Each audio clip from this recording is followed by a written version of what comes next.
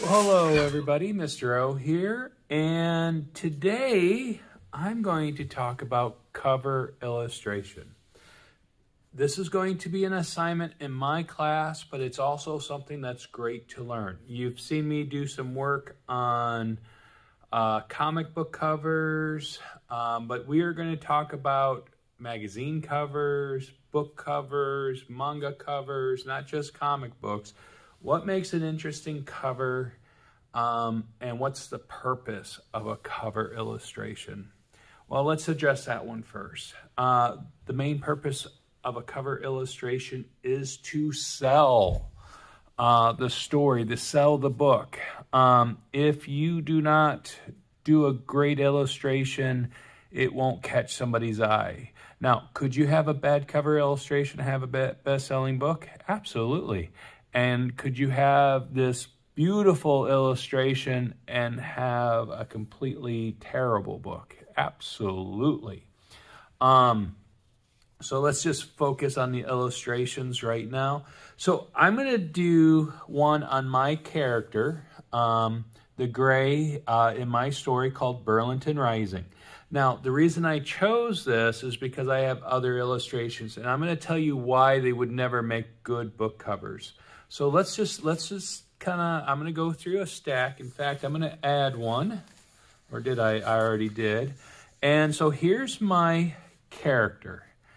So if this drawing was the cover of a book, it probably would catch your eye, or you might find it too busy.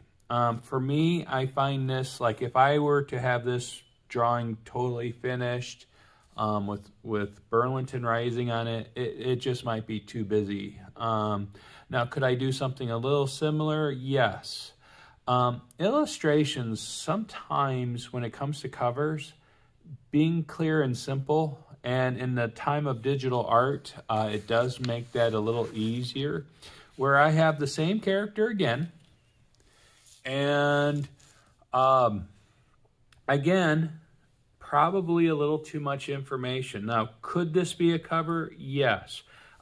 I almost find it a better splash page, which means a first page or an ending page, than I would use for a cover. And that's me personally. Now, some people would have something like this for a cover, and there's nothing wrong with that.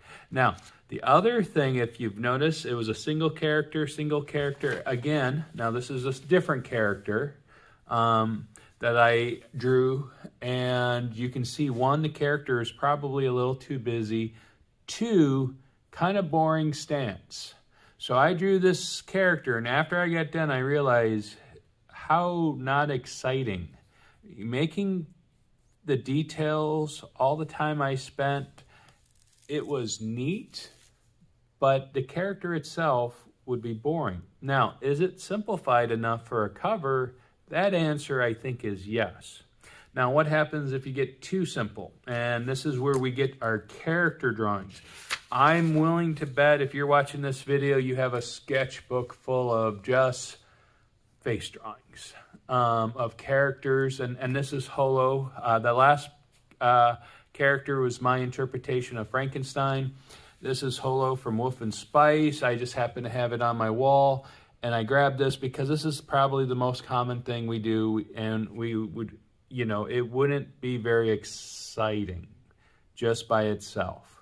Now, could I splash this same image and even add some other images to it? Would it spice it up? Yes, and that wasn't a pun on Spice and Wolf.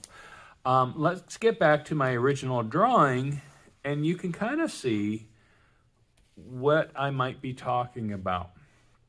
This picture has some interest. Now, it's unfinished, it's raw, I still got eraser marks, I got all my mistakes, but I am going to color this image in, and I'm going to zoom out a little bit so you can see the whole image.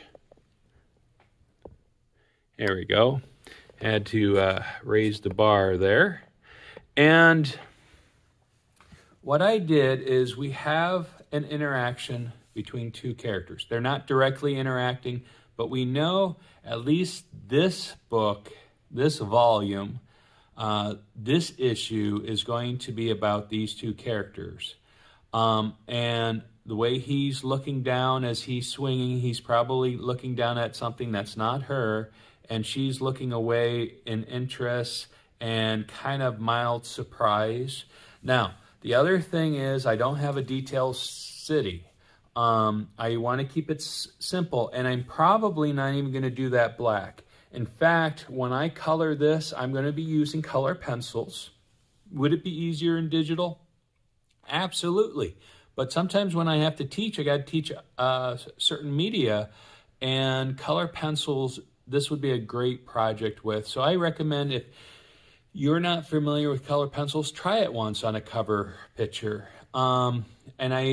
When I get back to the city, I'm not going to probably do that black. I'll probably use like a pastel purple, maybe a mulberry, just something that's not black, just something muted, more of the pastel range.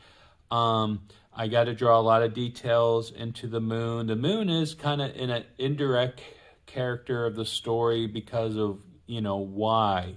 What's the connection between the crack in the moon to these characters? What is the connection between these two characters? And as I'm drawing and developing, could I have done this on a front cover and a part of it on the back cover? Absolutely. We've talked about wrap covers, but I'm only going to be limited to one side. So do I have room to put a title? Absolutely. Could I even add some other words? Absolutely. Now, when I'm talking about two covers, you'd be surprised. Let's use the Harry Potter series. The illustrations are pretty simple, yet eye-catching. Even in the first book, there's two characters. The second character is actually the snitch. When you put something of interest in there, so something that is a big part of the story that you're introducing that catches people's imagination, that can be your second character. It doesn't have to be an inanimate object. If he was searching for something and having the object if that's what he's looking down for, can be like that second character, sorry about that. And so, but I wanted to introduce basically what the two main protagonists are going to be in my story. The two main characters who are on the side of good, and I might even, put lettering on here. Now, when it comes to lettering, I haven't done it, and maybe I should do something at the end where I write something, but here's my suggestion, is that you actually draw out your letters, like draw it, and then use a light box to put it on your final paper. Because like if you just look at this leg, as we know, legs and arms probably give us the most, like, I don't like that direction of it, or I made his leg a little shorter than I really want it to because he's a lengthy character. But when it comes to lettering, unless you're a great letterer, which I am not, I would want to draw it on a separate piece of paper, get it perfect, then light box it onto my final, okay? And if you guys don't know the use of the light box, please catch that video and look that up on the Mr. O Art School YouTube channel. And guys,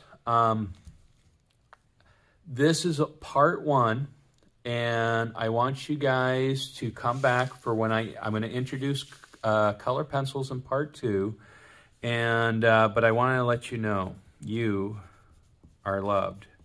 And please like and subscribe to the channel, and we'll talk to you real soon. Bye-bye.